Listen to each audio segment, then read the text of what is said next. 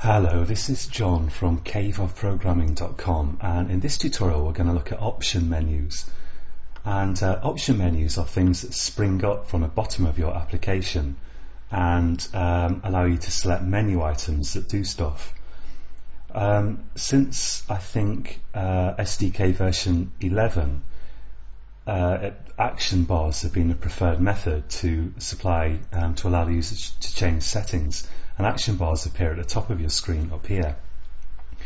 But if I look at this application here and I look at my Android manifest and the users SDK, I've said that this application can run on SDK version 10. To get the kind of compatibility with SDK version 10, I would like to give this application a option menu, which existed even in the earliest versions of Android, I believe. So we'll take a look at that here. Now this is actually probably simpler than you think. So what I want to do is, so now I've got two activities on my application, and this is an image where I have to touch certain points to get through to the next screen, and I've set those points up, so if I click the right points on the image here, it will check them and then take me through to my protected notes here. And I thought it would be good if here there was like a settings option that allowed me to reset my pass points, so to run the image activity that we saw first and change the points that you have to click on the image to get through to this screen here, like a reset password facility basically. And to do that, the first thing I need is an option menu with one item in that will pop up when I click the menu button here. And on modern phones which don't have the menu button, well, I say modern, I mean very recent phones, which lack this menu button, usually you hold down the recent apps button and then that causes some kind of options menu to pop up. Now if I click this menu button here, we'll see that we already get this is actually a options menu with one menu item in it, and of course you can have more menu items. And this has one item, the settings item. And where does that come from? That's kind of in your application by default when you create a Hello World application. And if you go to Res here and you go to Menu, you'll see that for each of your activities there is this XML file under Menu. So we've seen the XML files under Layout, and now we're looking at this menu folder in Res. And if I go to, well, this here is actually called Activity Main. It's my main activity, so called at the moment.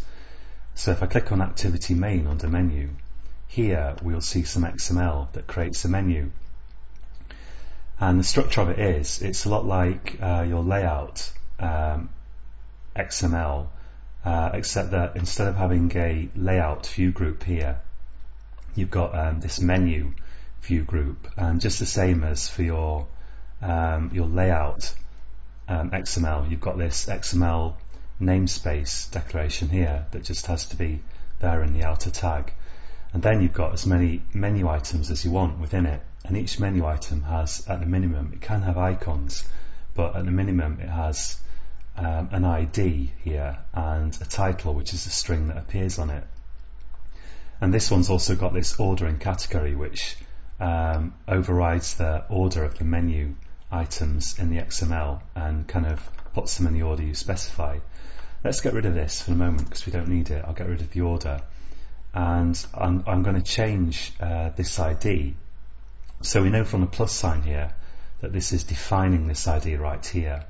So let's change the definition and let's have menu underscore pass points reset. And yeah, so I've changed the ID, and I also want to change the text that appears on this menu item.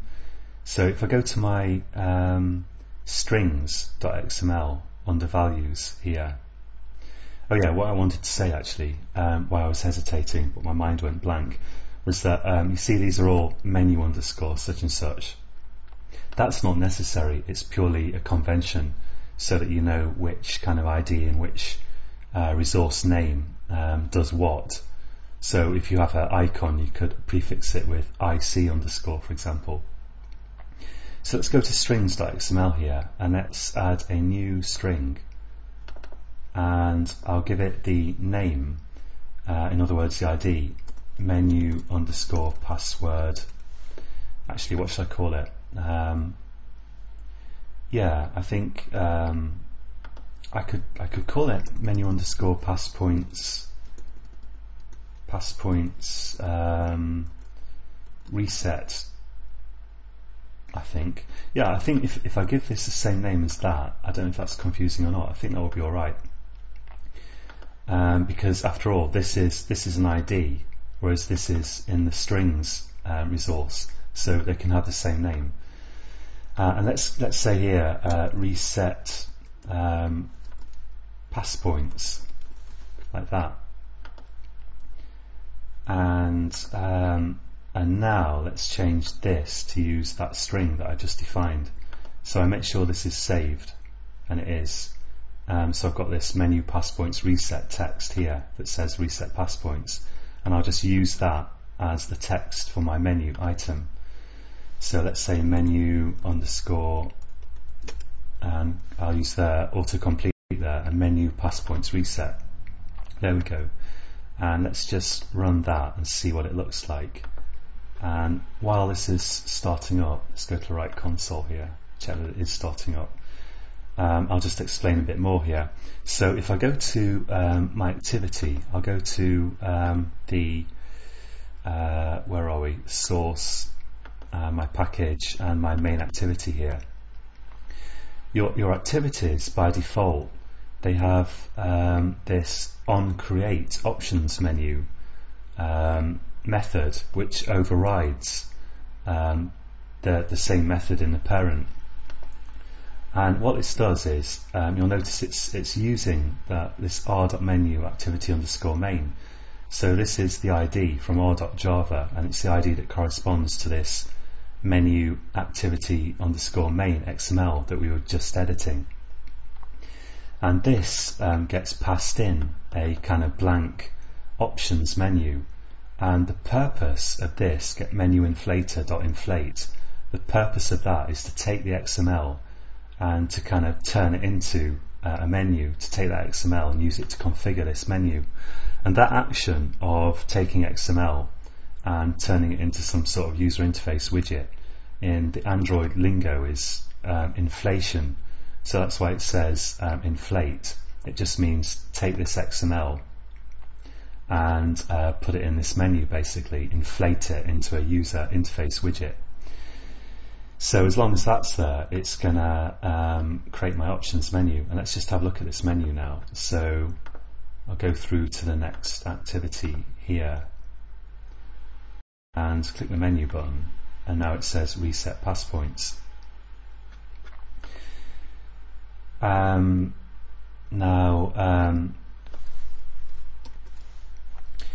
To handle a menu item is also pretty simple. So I'm just going to click in this activity here. It's somewhere between the methods, and go to source, override implement methods, and I want to override a method called on menu. Let's see, on menu item selected.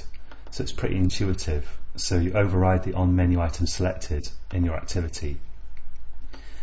And the way this works is you get passed in the menu item that was clicked, and here we've only got one menu item, but you could have as many of these as you like in your menu. And if there's too many to display at once, they will go into a kind of overflow menu, so you don't have to worry about the number of them. And they can also be organized into categories. But now here we've just got one item, but let's assume that we might want to have more items, so I won't just blindly assume that the reset password item has been clicked. Let's pretend there are lots of items. And to find out which item has been clicked, you can use a switch here. And I need to switch on item.get Let's see if the autocomplete will work here. I'm getting problems with my autocomplete, but it basically works. Get menu, get, whoops, this is really annoying, get item ID, there we go. So this is a clicked item and I get its ID, and the ID will just be the ID. It will be this ID, which I can find via r.java. So I can say here case r.id.menu passpoints reset. That was the ID I gave to the item. And if you handle a menu item, you do something with it, you should return true. And if you don't handle it, so let's say default here, this is a default case, you should return the superclass implementation of this method, which is, we've already got here. Eclipse helpfully put it in for me. So let's just put in the default case, return the super implementation of this method. And now here I can handle my menu item. And for the moment, let's just have, just so we can see it working, I could use the debug statement here. But let's just have a toast and say this. I'll just say hello for the moment. Toast.length long, like that. So if I run this now, that should be operative. So that's basically it for the moment for this tutorial, but I'll show you this working in just a second. And what I'm going to do next is I want this to run an activity, and I want it to run my image activity actually. And we're going to have to find a way of telling that image activity that presents the kind of image on the main screen. Yeah, because the first activity that we see with this application, which we'll see in a second, is my image activity here, and this activity is the main activity. So we want to run the image activity and tell it that we want to reset the pass points somehow, and we're going to look at that in the next tutorial. But for now, if I go through to the so-called main activity, which I probably should rename actually, and click the menu button, there's my menu item, and I click this, and oh yeah, I forgot to show the toast. So let's just put show in there, save it, and I'll come back in 1 second when that's running. Okay, I'm back, and hopefully now it's working. So if I click the menu and click reset pass points, here's my hello toast. Okay, so that's it for this tutorial, and until next time, happy coding.